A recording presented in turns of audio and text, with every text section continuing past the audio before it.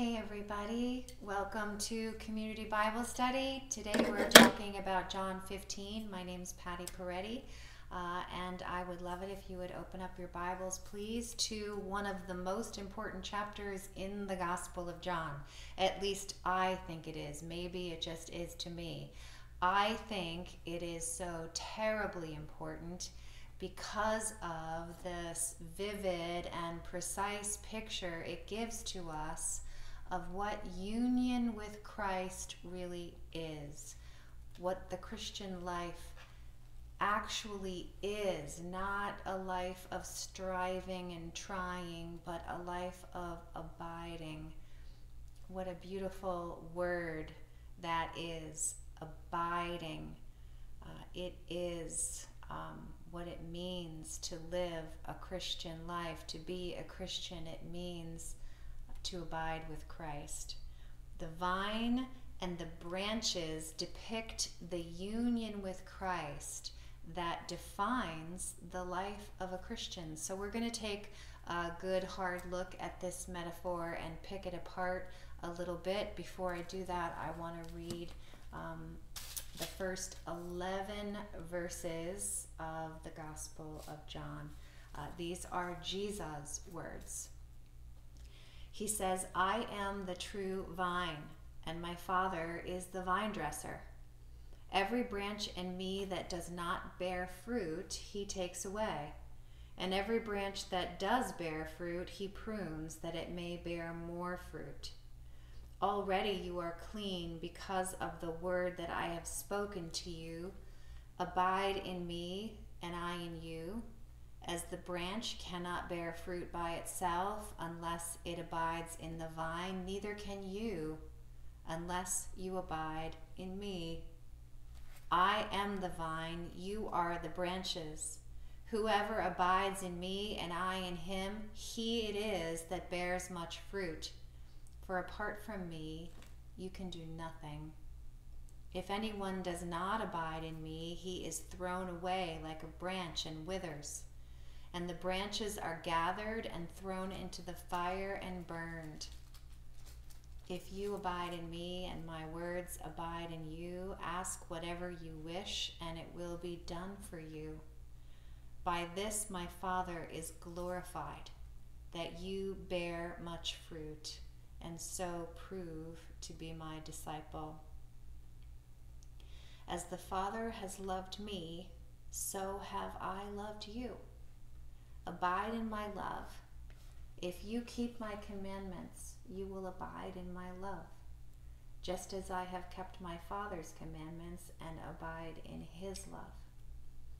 These things I have spoken to you, that my joy may be in you, and that your joy may be full." What a glorious, glorious thought, that your joy may be full. Let's pray. Father, we praise you and thank you for these beautiful and miraculous words, and we ask that you would help us to understand them. Lord, I pray that we will abide in the vine, and I pray that your words will abide in us.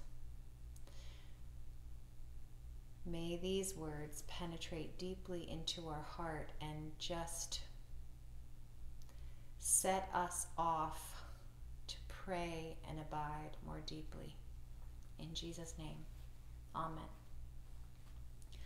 All right, verse 1 is the last of the I am statements. It's the seventh one, and it's the only one that actually runs into an additional assertion, and my Father is the vine dresser.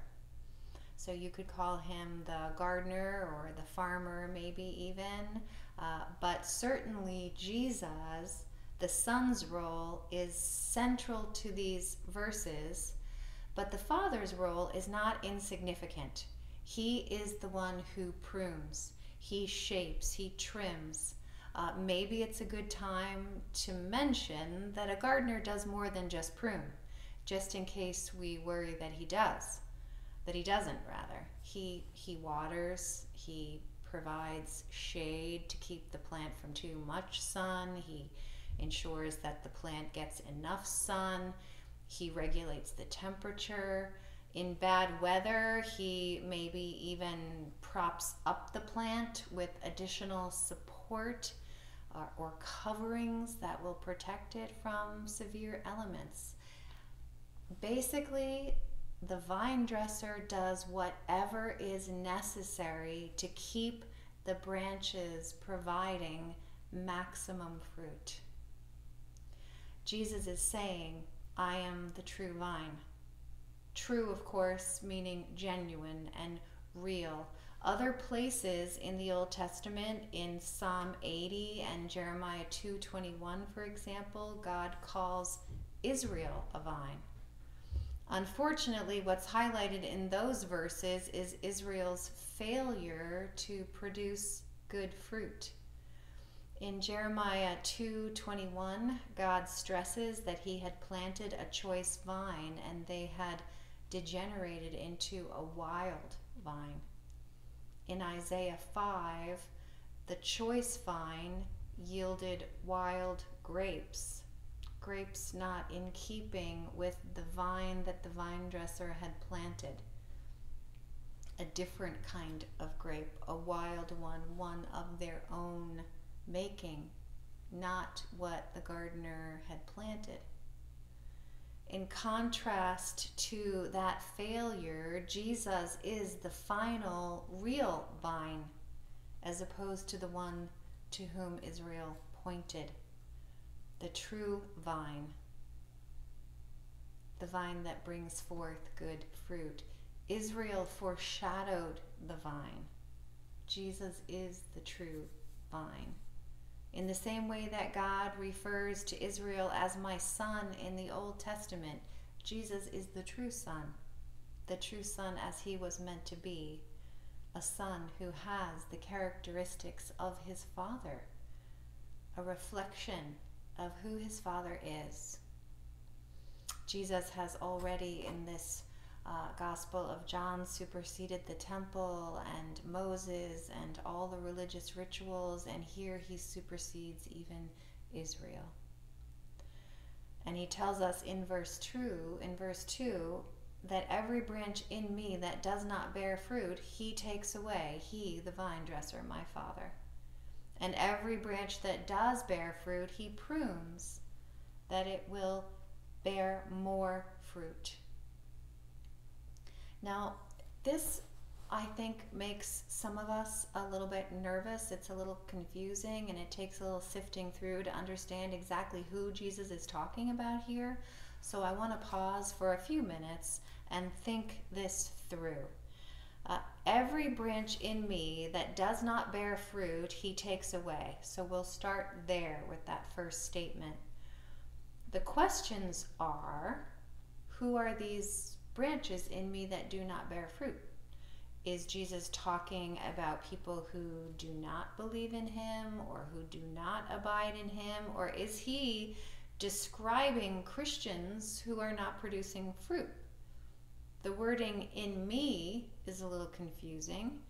Is he saying that a person could be in him, meaning be a believing Christian and then be cut off? And could he be thrown away and burned as it's described in verse 8?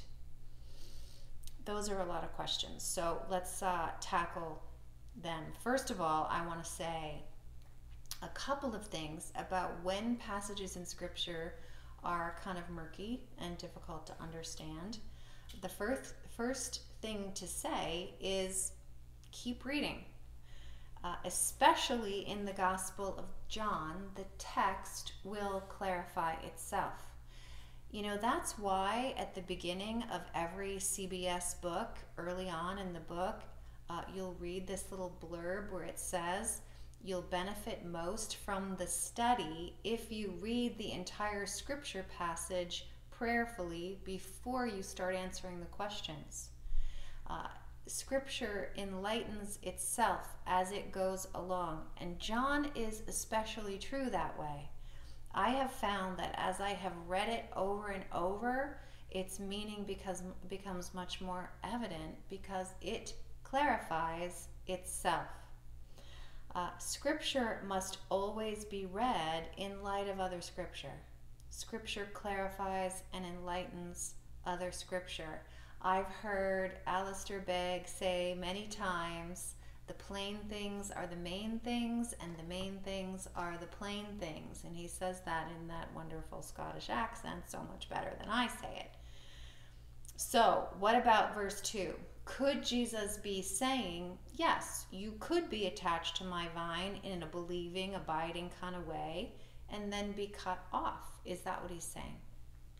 So let's look at what other scripture says about that very question. Turn with me to John 6:37. John 6:37. Jesus says, all that the Father gives me will come to me, and whoever comes to me, I will never cast out. So let's start with the first part of that verse. All that the Father gives me will come to me. You can clearly see here where Jesus places his confidence. His confidence is not on some well-meaning, well-intended people trying to work their way to Jesus in belief. His confidence is in his Father to bring about his own redemptive purpose. All that the Father gives me will come to me. Gives me. All that he gives will come to the Son. You see, Jesus' confidence in the success of his mission rests wholly in and on the confidence he has in his Father. The second part of that verse is interesting. This is what it says, and whoever comes to me, I will never cast out. It is implied that those who come to Jesus are those the Father has given him. The second part of this verse is an interesting thing. It's formally called Latidities, which is a figure of speech. It's an ironic understatement in which an affirmation is expressed by the negative of its contrary. Now that sounds very complicated, but it's actually super easy. It means, for example, you won't be sorry means you'll be glad, right? You won't be sorry is the affirmative. You get it. You won't be sorry means you'll be glad. So whoever comes to me, I will never cast out. Meaning whoever comes to me, I will keep in. I will preserve.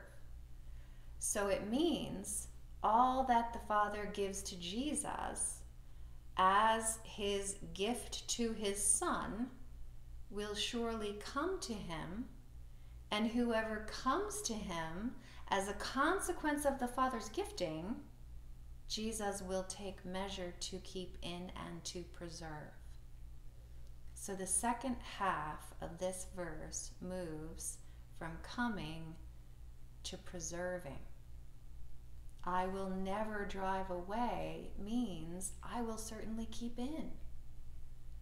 That is really good news. Especially good news for some of you who worry. I know there are people who worry. Am I really saved? How do I know I'm a Christian? Will I persevere to the end? John 6:37 should put an end to that concern. Preach it to yourself. You can be sure that the enemy is preaching the opposite. So preach it to yourself. All that the Father gives me will come to me, and whoever comes to me, I will never cast out. John 10:27 and 28 is further evidence. If you need any more, Jesus says, my sheep hear my voice. My sheep hear my voice, and I know them, and they follow me. I give them eternal life, and they will never perish, and no one will snatch them out of my hand. No one will ever snatch them out of his hand.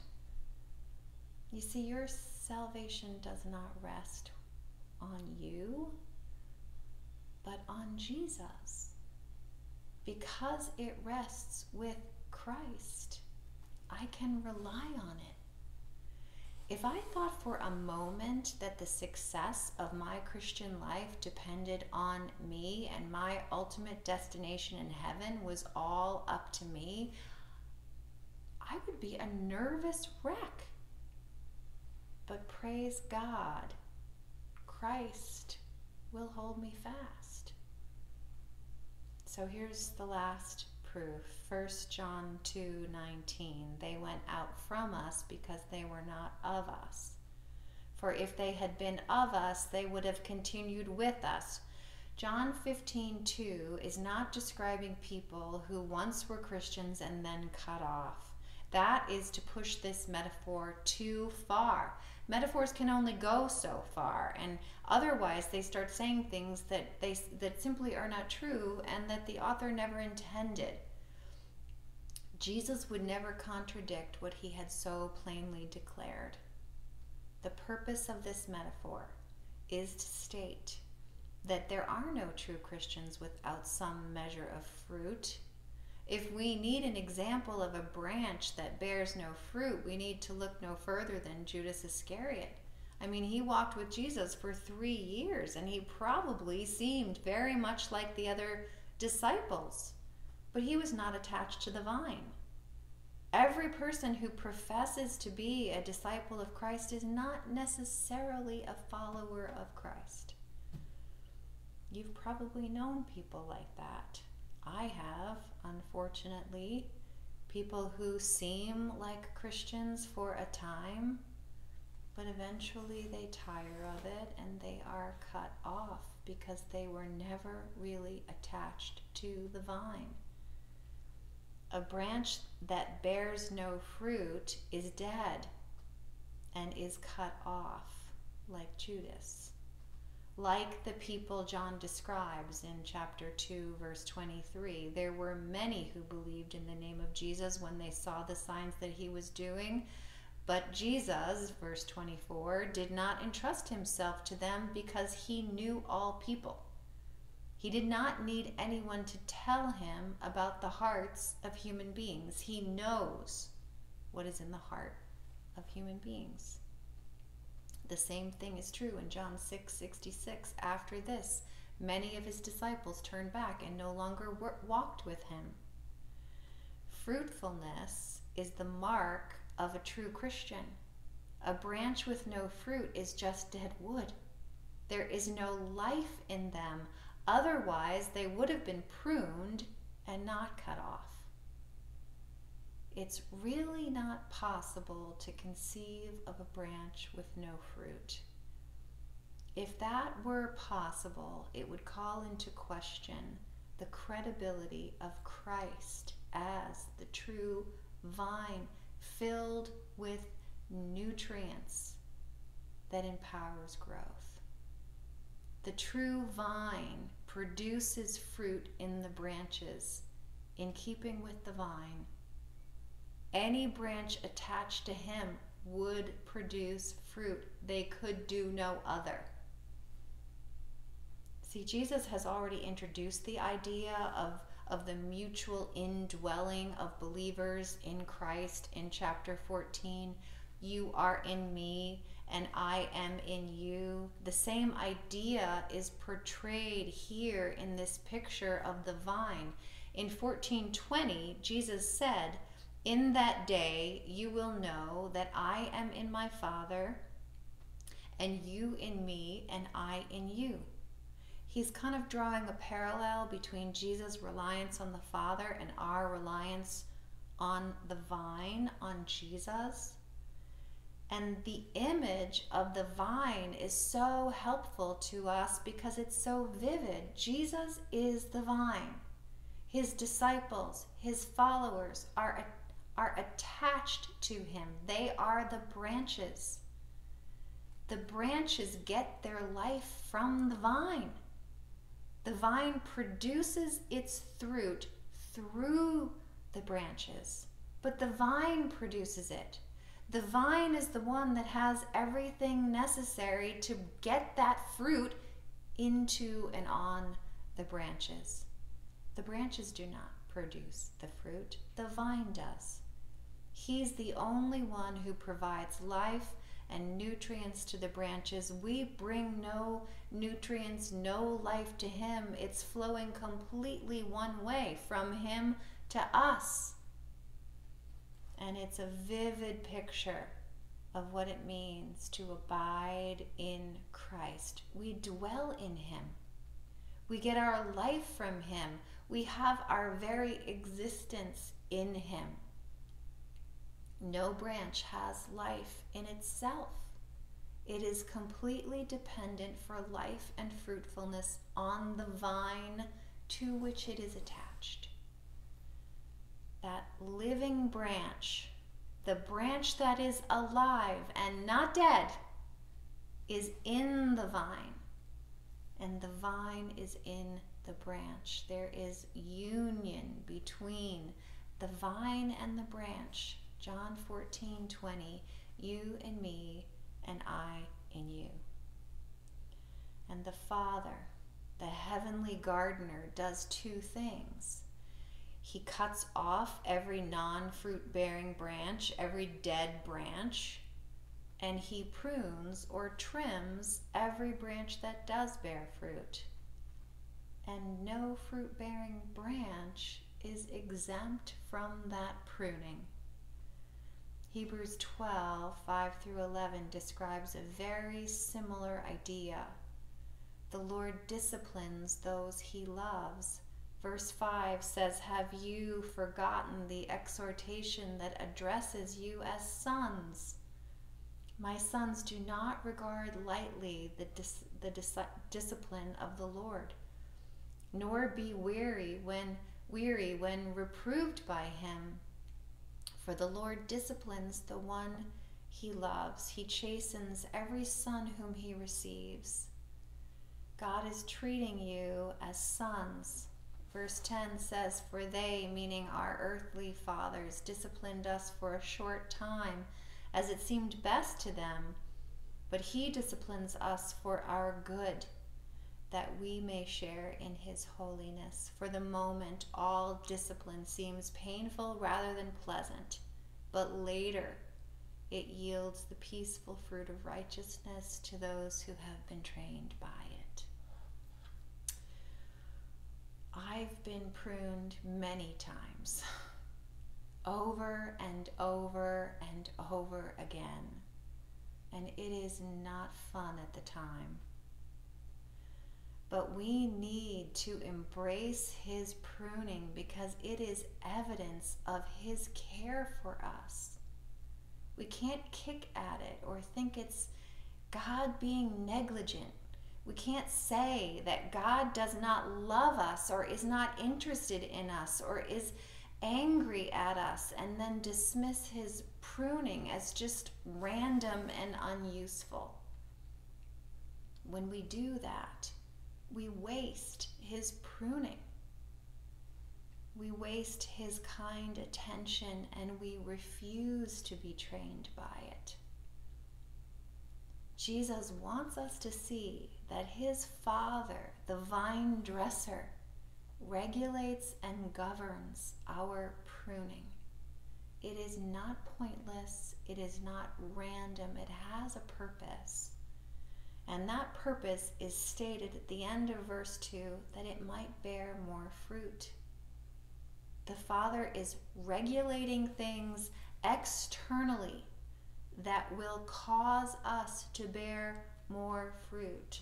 And why bear more fruit? Verse 8 answers, my Father is glorified by your fruit bearing, which, by the way, also proves you are my disciples. Your hardships will glorify your Father in heaven and bring you into deeper enjoyment and union with the vine. stronger reliance on the vine. Jesus says in verse 11, "These things I have spoken to you, that my joy may be in you, and that your joy may be full." What an unbelievable thought, that Jesus actually gives us his joy. It's not just our joy, a little ours and a little his, and they kind of mix up. This is his joy in us as partakers of his divine nature, his joy in us, and our joy being full. Verse 3 says something sort of interesting. Jesus says, "Already you are clean because of the word I have spoken to you." Now, the word I have spoken to you, Christ's word, his logos, his teaching, himself, the logos incarnate, has taken hold in their lives. Christ's word, all that he is and all that he's doing, brings life to them as the vine brings life to the branches. Verse 3 reminds me of John 13.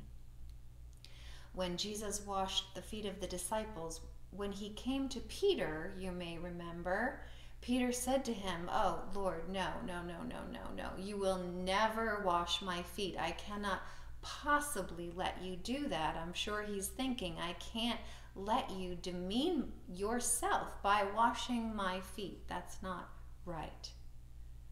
And Jesus said back to him, "If I do not wash you, you have no share in me."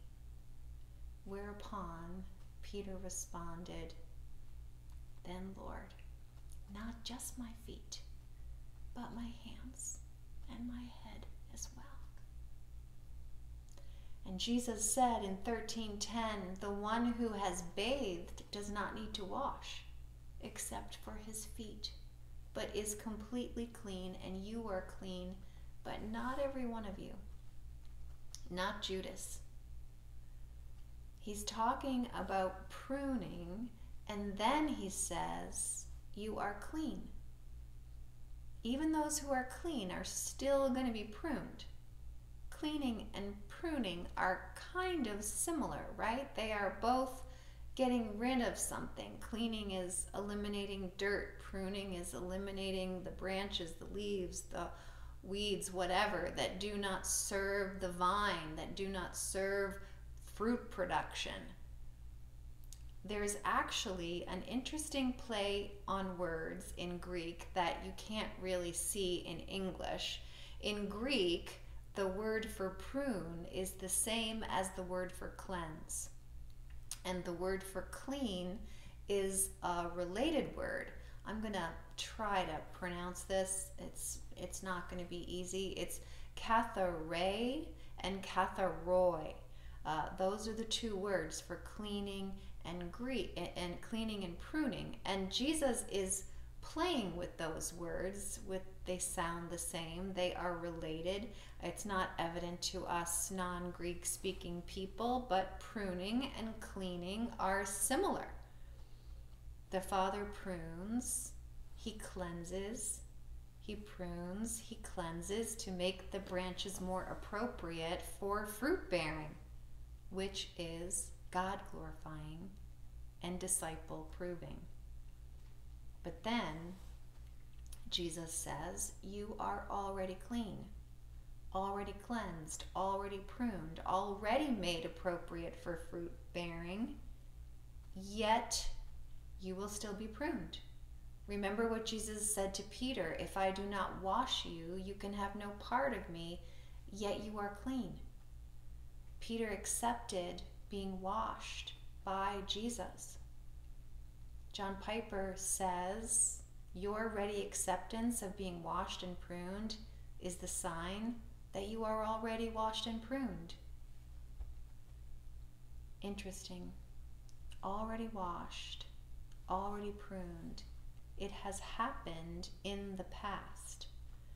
15:3, the second half of that says, "Because of the word that I have spoken to you," the word, being the whole of Christ, his message, his person, his mission, all that he is and all that he has done and all that he has said. That's the word I have spoken to you. Believing him is the connection to him. Remember, let not your hearts be troubled. Believe in God. Believe also in me. Believing is the means that God uses to join us, the branch, to the vine. It's what attaches us in union with Christ Jesus. And in the moment of that attachment, that joining, that belief, the merging of the branch to the vine, you are made clean. John 5:24 says, "Truly, truly, I say to you, whoever hears my word and believes him who sent me has eternal life. He does not come into judgment, but has passed from death to life." Already passed from death to life. Jesus tells his disciples, you are already clean. You have passed from death to life. You will never be cut off from this vine. You are already clean. Yet there is still some pruning to do. Jesus says, you are already clean, and then he says, abide in me. So there is something that we have to do, and there is something that has already been done. What's already happened? You've been made clean. At the moment of your faith, you have been made clean. What's going to happen? You're going to abide in the vine. And my Father, the vine dresser, will prune you as he sees fit. Why prune what's already been pruned? Why clean what has already been made clean? The Father's pruning is making you what you already are in his sight. Your obedience in abiding and preserving through his pruning is you becoming what you are. He is making us what he has already declared us to be. We are clean. We are forgiven. But our Father's continued pruning shapes us into what we are and makes us ready and suited to bear more fruit. And he is glorified when you bear much fruit. And for us, for the branches in the vine, that is the point of life, glorifying our Father. He is sanctifying you in ways that will prove you are a disciple and bring him glory. It reminds me of Philippians 3:12, when Paul says, I press on to make it my own because Christ Jesus has already made me his own. I wish we had more time, but let me just finish with this quick encouragement. Pray. Pray, pray, pray, pray, pray more. Pray to abide. Pray that his words will abide in you. Pray to understand what that even means. Pray for his joy to be in you. Pray for his love to be in you. As those who abide in the vine, we are, as 2 Peter 1:4 says, we are partakers of the divine nature. We are partakers of the divine nature. Pray that his fruit will be visible in us, that he might be glorified by our reliance on the vine that is Christ Jesus. Father, help us to abide. And Lord, may your words increasingly abide in us. May we come to understand what that looks like. In your Son's glorious name, the vine. Amen. Thank you all so much. Thanks for listening, and we'll see you next time.